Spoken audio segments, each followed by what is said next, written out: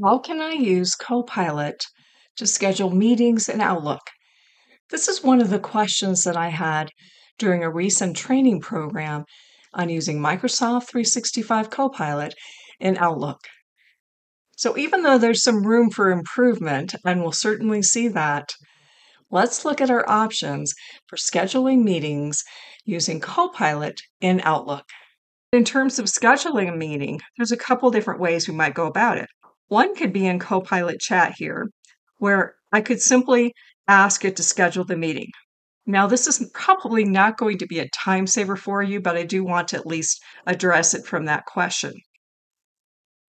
The prompt is, please schedule a meeting next Tuesday at 11 o'clock with Nestor Wilkie and Adele Vance. So these are people in my organization. It might help for me to be a little bit more specific about it, and let's see what happens. So this is scheduled as a Teams meeting, and we can see that those participants are part of it. Your scheduling assistant is going to give you more flexibility in terms of seeing people's availability, but know that this is an option for you in Copilot. So I could send that, I could view it, I could edit that.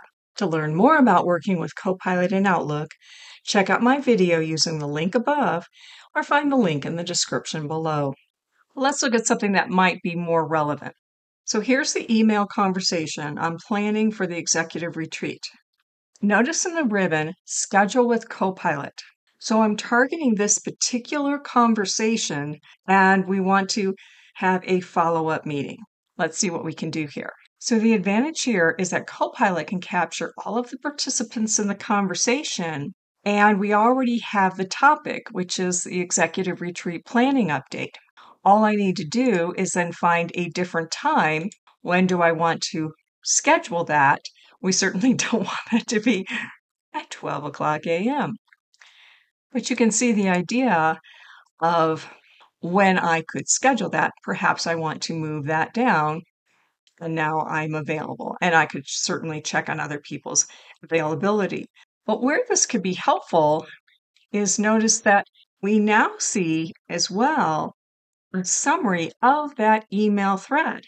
And so I have the opportunity, if I want to insert this into the body of the email. I'm able to capture part of the agenda of what this planning meeting might be about. So consider how you might be able to leverage Copilot to be able to schedule off of an email conversation. And that's our quick look at how you can use Microsoft 365 Copilot to help you schedule meetings in Outlook. To explore more ways to be productive with Outlook, or to sign up for my free software tips newsletter, visit thesoftwarepro.com/Outlook. And if you found this video helpful, please like it and subscribe for more time-saving software tips. Thanks for watching.